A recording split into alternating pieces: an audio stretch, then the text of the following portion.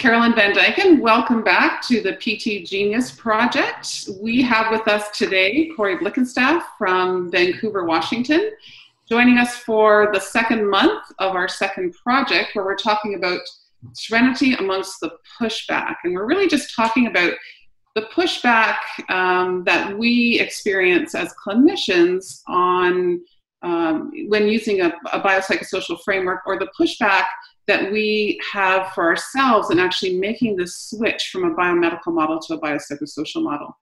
So we had a discussion between Susan and I last month, and this month Corey's going to join and give us some of his thoughts and wisdom around this area, because Corey's been very involved with the San Diego Pain Summit, but also looking at integrating a biopsychosocial perspective into his clinical practice. So first of all, welcome, Corey. Thank you so much for joining us and for giving us your time this afternoon. Absolutely. Thanks for having me. Yeah, it's fantastic. I wonder if you could just introduce yourself with a little bit more detail and tell us a little bit more about your background. Sure. So I'm a physical therapist. I practice in Vancouver, Washington, like you said. I've been a PT since 2001, originally practiced in Indiana for a few years, which is in the Midwest of the United States, and now I'm on the West Coast. Primarily, I've worked in general outpatient settings, orthopedic mostly, but, really kind of general. And my practice now is a little unique. I set up my clinics inside of workplaces. And so it's not, everybody's first question is always like, oh, so you're doing workers' comp or industrial rehab or something like that. And not really. I mean, there's a little bit of that, but, it's really just like a clinic inside of a workplace. So people can come and see us for whatever. So I see, a little bit of everything still. But that's kind of gives me a unique perspective of a particular subset of patients and how they're interacting with their workplace and their employers and their supervisors and things like that. I've got a podcast that I do with Sandy Hilton, the Pain Science and Sensibility podcast. Couple times a year, I do weekend workshops for it's called Edge Work classes. So do a little bit of that. I have kids that are 8 and 11, so I'm chasing around my kids. They're climbing on me and jumping on me and all that kind of stuff. So you need a bit of edge work for yourself once in a while. Totally. Yeah, definitely. Yeah. Hey, we need to get up to Canada. Have you taught edge work in Canada yet? I have. Yeah, actually, I've done a workshop in Victoria and another one in Vancouver. I'm actually going back to Victoria in June of this year. So nice. Well, we'll have to get you more towards center Canada. We'll have to get you to Toronto. Yeah, sounds great. Very cool. Well, Corey, I met Corey for the first time about 6 or 7 years ago at the first San Diego Pain Summit, and Corey's just coming back again this weekend in fact, he flew in last night from, is this the 7th or 6th San Diego Pain Summit? 6th, I think. Let's see, 2015? Yeah. Math? No one told me there'd be math. I know. Huh? Well, I can tell you this is the first one I've missed, and I was so sad to have missed it. I'm going to go to London for the Abdominal Pelvic Pain Conference in May, and I couldn't swing both. So can you give us a couple of highlights around, sort of what you learned or what you found really interesting about this year's conference? Yeah. So, Rajam always does a great job finding really unique speakers. This year's keynote was Antonio Damasio, who's a cognitive neuroscientist. He's a pretty big deal, and she's had speakers like this on multiple occasions. So just, not only not something you would typically see at a physical therapy or a healthcare provider conference, but, kind of a big deal just in scientific circles in general. He's a guy who's, he's to the level that he's working on theories of consciousness and things like this. Wow. So he's really up there. Wow. So his was really good. He talked a little bit about, roles of homeostasis, the physiology of feeling was what his talk was about. The other keynote was Tim Beams from the UK. Mm-hmm. Gave an excellent talk as well. He did he kind of did a nice little synopsis of everybody's presentations up to that point, which it was incredible in and of itself. It's like, thinking about how whenever I present something, I'm like obsessing over my slides for like, he just put that in there, like, since last night. I'm like, okay. Right. So, but yeah, and then there were several other speakers there as well. Mark Bishop was one that was notable, who talked about utilizing placebo and kind of what the ins and outs of that means. And basically how to maximize. What I took away from it was kind of maximizing non-specific effects, basically. And several other speakers. Keith Waldron was there, who gave a really poignant talk about his journey through, pain science, as all of us have gone through, and just made some interesting comments about how, some of this stuff is so complex that how are we even to make a judgment about whether it's good or bad? It's like, he's like, I would have to get a degree in physics and a degree in statistics to even be able to look at this information in a critical enough way to determine if what they're saying is good or not, So just, I think, the audience just kind of collectively was like, yeah, okay, good. I'm not the only one that finds this stuff difficult. So, but yeah, several other speakers. What's great about the San Diego Pain Conference, in addition to the speakers, is kind of what happens in the in-between spaces. You're talking with other people and kind of getting an idea of what their perspectives are and what they're working on and what they took away from the presentations. And honestly, some of that stuff is usually some of the best stuff. It's a very interactive summit, isn't it? And you really get a chance to kind of know the people and really have a discussion on theology. I'm talking religion here, but theory, I guess, is the word I'm looking for, right? And just kind of that background and how do we make sense of it? Yeah, and everybody's so approachable. I mean, I had multiple people say that to me. It's like, it's just so nice that everybody is so approachable. So yeah, it's great. I would really highly recommend people put that on their list of go-to conferences if it's not already. Yeah, that's great. So Corey, we've certainly met, I think, at the first San Diego Pain Conference, and I believe you presented at that conference. I did. About your Edgework program or exercises, I guess, is sort of how you might look at that. But I wonder if you could tell us a little bit more about your journey as an orthopedic therapist, moving or shifting from a biomedical perspective to a biopsychosocial, because that's where there's so much pushback. Like, how do we make that change? How did you do it? Yeah, I think, in my case, like I said, I worked a few years in a clinic in Indiana. And at that point, as a young therapist, I was cutting we all kind of pick a direction that we cut our teeth on. In my particular case, it was Shirley Sarman's movement impairment syndrome approach, which is very, pattern driven, and you're looking for, balance and things like this. And, and it worked really well for me. My patients, got better, did well. And then I moved to the West Coast, and all of a sudden I'm working in a clinic that had a really high population of chronic pain, patients with persistent pain. And all of a sudden my outcomes were terrible. My patients weren't doing very well. Right.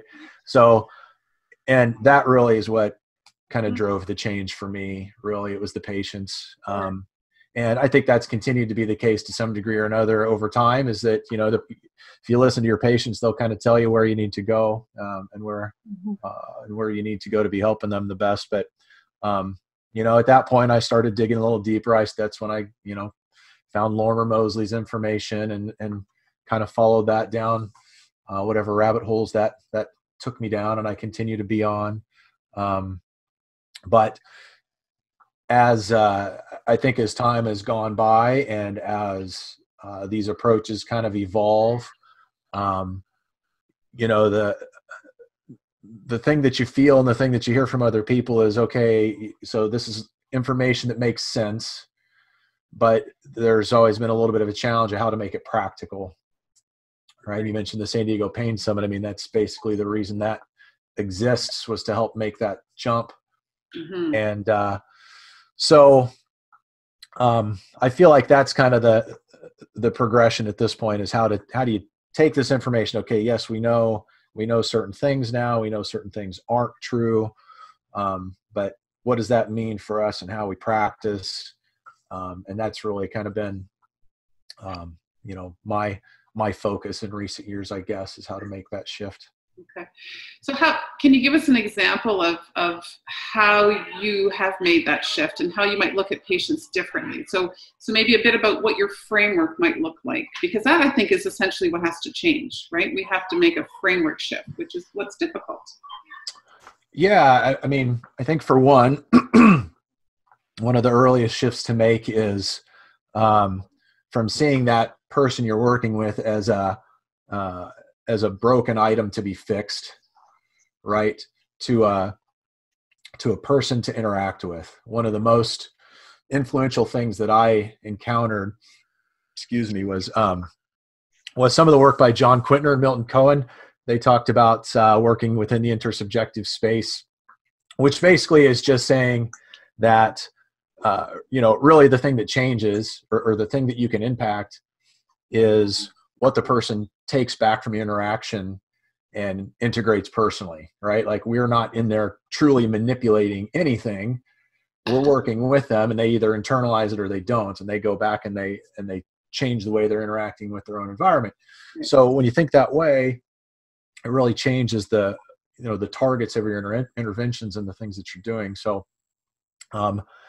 because of that, I've felt like our role as therapists is what I call contextual architects, right? So we're not so much working to change something within the patient. We're more kind of the helper that sets up an environment so that they can get to that change themselves. Right. And that shift in thinking really made a big difference for me. Another big one was to kind of go along with that was to stop looking for dysfunctions, right? I mean, of course, there are presentations where there is something wrong that needs to heal, and a certain amount of tissue healing, or for lack of a better word, that needs to occur. But a lot of times that's long past, and it's a matter of them moving forward and trying to figure out how to build a bridge back to their valued life. So I feel like if we switch switch conceptually what we're looking for from what are the things that are wrong to what are the opportunities for change, that'll really make a big difference in how you're going to interact with that person and how things are going to proceed. And they're going to hear that difference, and it's going to make a big difference in driving self-efficacy and motivation and these types of things. Instead of hearing like, oh my gosh, I got these 14 things wrong with my shoulder. Yeah. There are some things that can change and that can get better, and here are some ways to do them. It just is much more empowering. And let's celebrate the things that are actually really good, right? Like, you actually have really good range of motion. There's some strength issues here. Things are a bit sensitized here, but instead of always talking about what's wrong, like focusing on what's right and how you can build that up more, right? Mm-hmm. Absolutely. And even if they're lacking range of motion, or they're missing strength, or they have some impairment, you'll be like, oh, okay, yeah, we've got something. There's definitely some things we can be doing about that. Right. Yeah. Right. These are all things that can change, quite easily. So I just wanted to take one step back for everybody listening, because I know that, talking about the framework and what kind of spurred your framework to change on, but you didn't just throw out what you know about movement, right? You still used movement. I mean, you had a pretty good framework of movement from what you discussed earlier in your days in Indiana and how you looked at movement. Can you talk just a little bit about how you kept the things that you know about movement, what you could use with movement to kind of interact into that framework of, getting the patient to internally come up with the ways to move and change, and to build the self-efficacy and, return that locus of control to the patient with your verbal stuff, and just talking to them in ways that they're not broken, but in, interacting as a person, I believe were your words, and I love that. Can you talk about how you could kind of blend that movement piece with that a bit, so that people can see that you're still doing movement, we're just, how we're setting it up is very different than the way we used to under this is broken or dysfunctional, and so we must fix that. Yeah, definitely. I mean, I still, that's one of the things that you hear sometimes is people are kind of working through the, some of the new science regarding pain is like, so what, do you just talk to your patients now? You don't have them move or anything anymore? So just definitely not true. So you know, I mentioned that I originally kind of cut my teeth in the Shirley Sarman world. You know, I'm no longer an advocate of that, but if you watch some of the things that I do, you would definitely recognize, you know, somebody else who grew up in that framework would definitely recognize some of the things that I do. So it's not necessarily that you're not using the things that you like to use or the things that you've gotten used to using. It's just the reasons that you use them for might change. So, you know, for me, as things progressed and I started looking into different approaches and things, one that really made sense was some of the exposure-based information that was out there. And so, you know, basically it's a shift again, kind of from dysfunction towards opportunity. Mm-hmm. Instead of looking at a person and saying like, okay, they've got, you know, this problem with this muscle group and this lack of range of motion and this and that. So now those are my targets. And more thinking in terms of what playing with their grandchildren is really important to this person. And the reason they can't do that right now is because they can't hang on to their granddaughter with their arm. And part of something that's wrapped up in that is changeable is that they don't have range of motion and strength and some of these types of things. So now all of a sudden you're doing these things within a context of what really matters to them. The reasons why they come to us, they don't come to us because I'm lacking 20 degrees of motion. They come to us because I want to play with my grandkids and I can't do it. Right.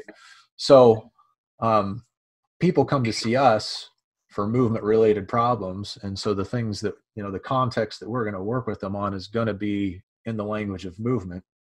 So, yeah, definitely. And, you know, a big part of a successful interaction with a patient is not only, you know, finding the movements and the exercises and the things that are going to speak to them and that they enjoy, but also something that you feel confident enough and comfortable enough that you can relate to them. So there's, you know, you're always going to kind of have your own flavor of movements and things that you like. And that's fine. I think it's healthy.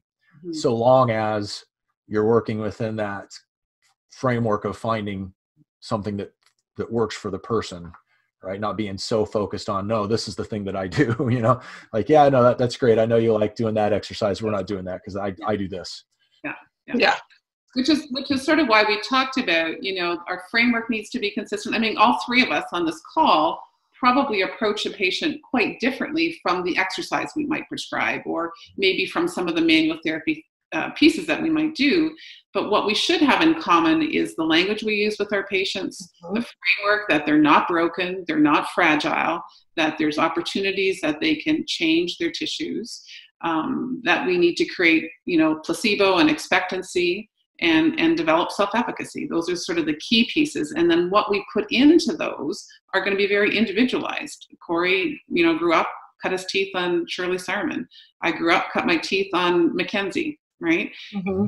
Susan, you grew up, cut your teeth on manual therapy, right? Yep. So we're all going to have some of those different motor control, mechanical, manual skills, but I would say that we would all sit here and agree on those basic tenets, which I think is really important moving forward as a profession. Yeah, I find this all, I love the part that you were talking about, Corey, about something as simple as I want to be able to hug my grandchildren or corral them, even, you know, like I want to be able to like bring them in so they're not in danger. Any of those kinds of things, you're not going to get to that if you don't ask them what's important to them. And I think that brings back to that whole interactive piece rather than, oh, your shoulder, let's fix your shoulder. Instead, you were interacting with that person to find out what was important to them and then couching it up into that framework that's meaningful to them. Before I went into the manual therapy world, I spent most of my early career working in rehab with neurologically impaired patients. And so when I started working outside of, you know, the neuro patients, that's what I brought into the world with orthopedic problems. Was I just started looking at them because that's what I always did. You know, we knew what the patients wanted to do. They wanted to be able to walk, get up and down, get in and out of bed, be able to do those basic things. And then as they got better, we could work on more complex tasks with them and never really worried about if they're, you know, what we never like made huge range of motion, you know, like comments about their knee, even though their knee hurt a little bit. It's like, well, how can we move without your knee hurting so much so that you can still do the things that you need to do?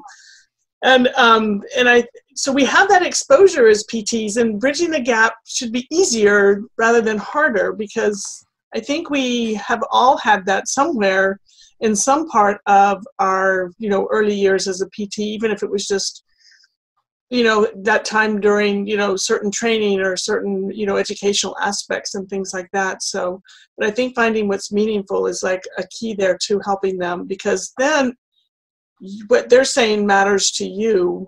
And so that's really, I think, one of the big drivers of self-efficacy, like, oh, this is important to me, and they think it's important too. So I'm onto something here as the patient, rather than people don't really want to hear what I want. They just want to, I just need my shoulder fixed. That's kind of where they're coming into it, because that's what they've always heard, right? Mm-hmm. Yeah, I think you're really onto something too with the neuro background. I've always felt like folks who have a strong background or who've worked in neuro settings before are well situated to work with people in pain. I find that a lot of times people who've worked in that setting and are changing into a clinic where they might be seeing a lot of folks with pain, they're like, I don't do this stuff. I've always worked in neuro. And I was like, no, you know how to do this. You already, when you go see somebody in neuro, you're not like, okay, great, the goal is for you to be able to stand on one foot for 5 seconds. It's like, no, the goal is for them to do those things so that they can transfer safely and be in their home environment. Mm-hmm. So they've already got a good grasp of tying it to things of value. Typically they are really good at drawing in what social support structures that they have and how important that is. So I really feel like strong neuro rehab background is a perfect precursor to working with folks in pain. It's just, it's a little different treatment context, and you're probably seeing people for different reasons, but I think that's an easier switch myself. Yeah, I would agree. So Corey, can you tell us a little bit about edge work and what, why is it that you created sort of this novel movement approach for people in pain? What was it about the need to do something differently that drove this thought process? Well, I was at the time, I was really interested in trying to find what things had in common. So, as I was working through this change, I was like, okay, we got all these different approaches out there and all these different things, and they all say they're coming at it from different angles. So I'm like, there's got to be some commonalities here. And through that process of trying to come to some kind of a reconciliation there, I kind of whittled it away to a few things that I felt like were commonalities in what I did. So, and, of course, at the time I was reading a lot of Feldenkrais, and, there's obvious influences to the things that I do.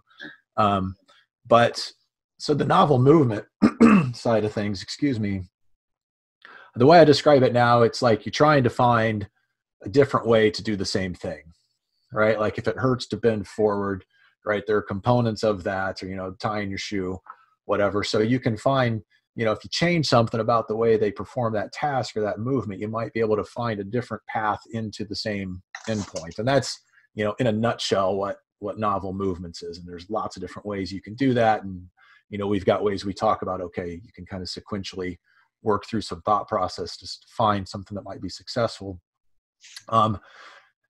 Edge work kind of grew out of, where I was at the time, looking at neurodynamic treatments and movements. And somebody I interact with online, her name's Nari Strange, is in Australia. And at the time I was looking at, how to use tensioners and sliders and things like that in neurodynamic movements. And she just said, try just taking them to that first point where they notice the sensation and then come away from it and try it again and do that. And I had that patient the next day that I did that with, and I was like, oh my gosh, like this changes everything, right? And so that's basically in a nutshell what you do with edge work. It's a matter of kind of it has a few components. So you're trying to get the person to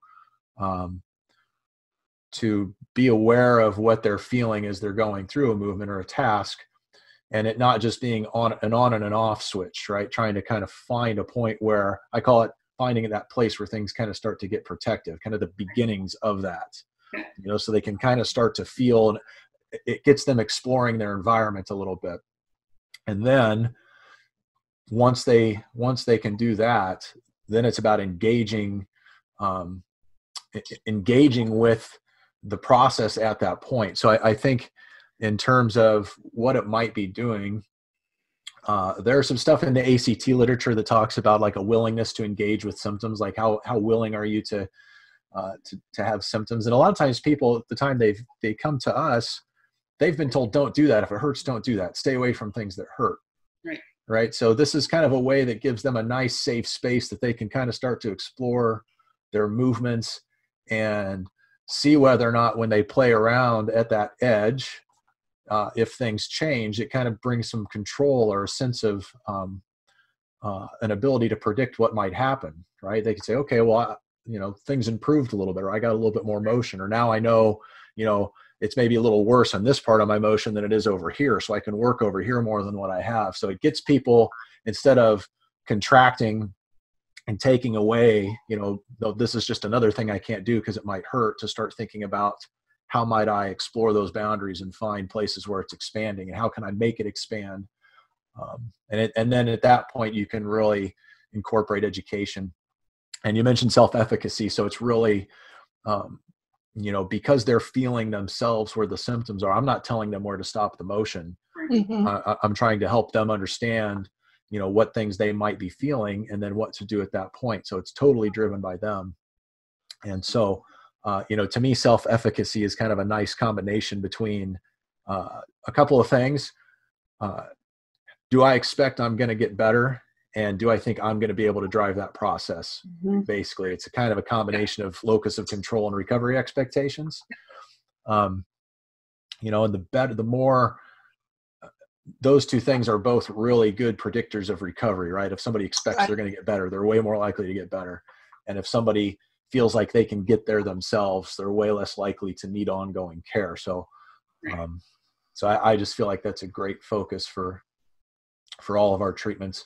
And, I always put up this big slide, don't steal self-efficacy, right? Like try to, try not to be doing things that make it the opposite way, where it feels like, okay, that got better, but only because that therapist was doing it for me.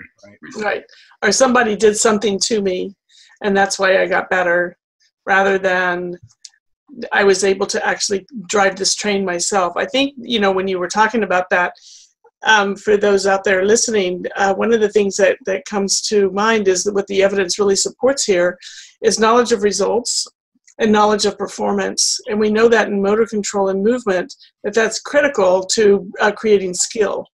And what you're doing is helping people get those internal cues, not the external ones so much, but the internal ones, to really be able to tell, like you said, explore and feel where in that movement pattern can I do this? Where do I feel comfortable about this? Where do I feel more afraid about this? But it does lend them into that knowledge of results and knowledge of performance piece, which is beautiful when you think about people being able to have the ability to continue on and change the next part and the next part. And then they're going to go home and do it some more, because now it's kind of, their brain has a target and it's like, oh, I want to do a little, how much more can we go over this way? What can we do over this way? So I think that's just a really nice piece that I got out of your course for sure. And I think you've given them permission, right? You've given them permission to just explore and not given them too many rules. People in persistent pain have too many rules that they give themselves, that we give them. And I think this type of approach gives them a novel experience. It's multiplanar movement. There are no rules. You listen to the edge of your symptoms, and then you just explore, right? Yeah, and one of the most anxiety-provoking things about pain is its uncertainty, right? And so, again, if you flip that switch from looking for dysfunctions towards opportunities, instead of thinking like, okay, I'm looking for things I shouldn't be doing, to looking for, these are things I can be doing. This is something I can be doing more of in these directions. I mean, that's reassuring in and of itself. And it also, when we know what the path might look like moving forward, that also is reassuring. So when people have a roadmap of, this is one of the big things that we can provide, when they can come in and say, okay, tell me you've seen this before. Tell me I'm not the only person that's ever had this, right? And what's the next couple of weeks going to look like, or the next couple of months going to look like? And showing them some things that they can work on. I mean, that alone is just reassuring to know that there's something I can be trying here. Absolutely. So, yeah. Corey, what's been the most rewarding part for you making this switch? If you think about starting with Shirley Sarman's work and moving into pain and really looking at a broader perspective, what personally and professionally, from a personal standpoint, what have you enjoyed the most in that process? I really like that, looking at things in this way, it's no longer me. I always was uncomfortable at the beginning with the thought that I'm telling somebody what's right or wrong about their movement or these. I mean, who am I to say what's right or wrong about what somebody else is doing, right? Versus now, kind of more in the role as a helper instead of a fixer. You can kind of see people regain that, and being empowered, and feeling like they're, seeing that they're still steering the ship and they're still a good captain, or whatever other silly metaphor you want to use. But I think that's pretty rewarding. Which is hard at first on the switch, because at the beginning it can be easy to get caught up in the person, like, oh my gosh, you saved my life, you fixed me, like that, that can feel pretty good, especially at first, right? But when you start to, I always say there's this one patient that really clarified this for me, and I'd spent all this time working on him, showing him a different way to move his shoulder, this and that. I mean, I was working my tail off trying to help him figure this out. He just couldn't feel how he was moving back there very well. And at the end of all this, he was like, "It's pretty great how I figured that out." And I was behind him, and I can remember making this face like, "What? I just spent 45 minutes showing you this." But then I gathered myself and I thought, you know what? That's perfect. Like, if every patient said that would be just perfect. I want them giving themselves credit for it, not me. Like that, and that's a good sign for how things are going to progress for him moving forward. So, that kind of, as far as a moment in time that clarified the switch that needed to happen, that was it for me. So, Great. Well, and what a great way to kind of summarize this concept of self-efficacy, really, right? Is you gave him, or continued to boost up his self-efficacy. It would have been so easy to say, "I helped you with that. I did that. I gave you the thought." Right. You know what? You did it, and I was just kind of alongside you, which is fantastic. So, yeah. Where's my pat on the back? Pat? That's right. And we do need a bit of that. Don't get me wrong, but I think we get enough of that even in this process, right? Our patients are very grateful for having their lives back again in a very meaningful way, and you just can't beat that, really, right? For sure. Again, it's back to that value piece, right? You've given them back what they value, or they've given themselves back what they value, and you were just along for the ride, really. We're coaches. I think that's what we are. Absolutely. Yeah. Let them be the superhero. Right, exactly. Well, everybody should be the superhero in their own life, right? Yeah, you should be the superhero in your life. Well, I think we will leave it on that note. Corey, thank you so much for your time and for your thoughts and wisdom in this switch that is really difficult for all of us to make, but so rewarding. It's a process, right? This didn't happen overnight.